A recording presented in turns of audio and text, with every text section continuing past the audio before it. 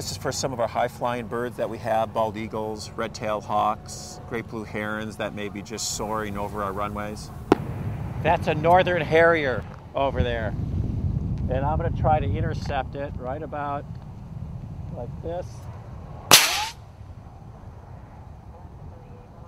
And it scares them, but there's really no danger to the bird. No danger to the bird. We're not aiming the pyrotechnic right at them. We're usually putting it in a place where we can direct them to a safer place. Really, it reinstills this flight response.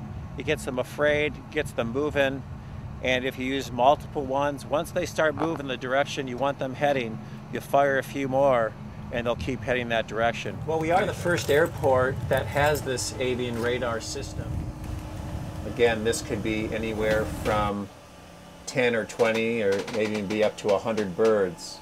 It's about the size of a red-tailed hawk, about 2 pounds, and it could do substantial damage to an aircraft. See, these are objects that I don't see with my naked eye, but yet you look at the radar and it raises your awareness of those areas you should take another look. How do you know when you actually have prevented a strike or not is always a question that'd be difficult to ask. But what we can do is we can get out there and harass more birds than we normally had in the past.